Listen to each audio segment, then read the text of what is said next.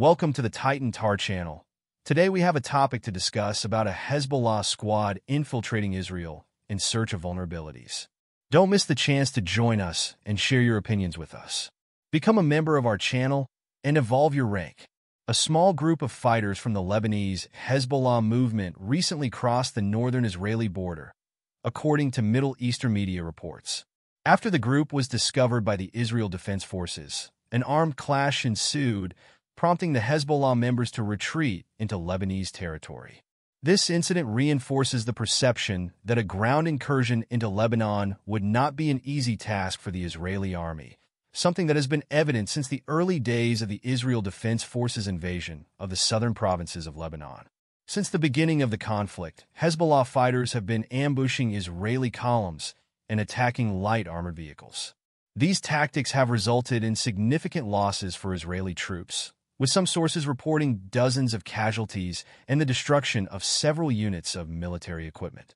Hezbollah's main strategy has been to use anti-tank missiles to attack Israeli infantry, a weapon the group possesses in large quantities. However, it is clear that the movement is not limited to a defensive posture. Hezbollah appears prepared to retaliate against Israeli attacks and seeks to identify the most strategic targets to maximize the damage inflicted on the enemy. The Hezbollah Sabotage group's incursion into Israeli territory was likely aimed at gathering information on vulnerable points, and given the movement's history of operations, it is plausible to assume that this will not be the last infiltration attempt. Meanwhile, the conflict is also unfolding in the air, with Israeli aircraft carrying out frequent strikes on targets in Beirut, resulting in the deaths of a large number of civilians. The escalation of violence in Lebanon has raised international concerns, especially from the United States. U.S. President Joe Biden, commenting on the situation, stressed that although the Israeli leadership has not yet decided how to respond to Iran's actions, he would recommend caution.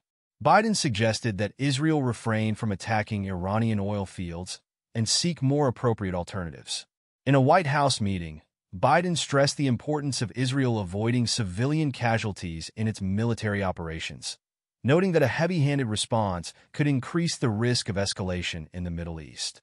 While the attacks on Iranian oil facilities have been seen as a possible Israeli retaliation for a recent missile strike by Tehran, reports indicate that the U.S. administration has been pushing for a more moderate Israeli response to prevent the conflict in the region from escalating further. Meanwhile, Iran's ambassador to Moscow criticized Israel's Iron Dome missile defense system, saying it has not been able to effectively neutralize massive missile attacks. The ambassador warned that if Israel takes another foolish action, Tehran would be prepared to respond even more harshly. The Iranian diplomat stressed that his country does not seek confrontation and always advocates a truce. He also stated that Iran does not intend to directly interfere in the conflict between Israel and Hezbollah, considering that the Lebanese army and the Shiite militia have the capacity to defend Lebanon without external intervention. Don't forget to subscribe to our channel, like the video, and share it with your friends. Your interactions mean a lot to us and help us grow. See you next time.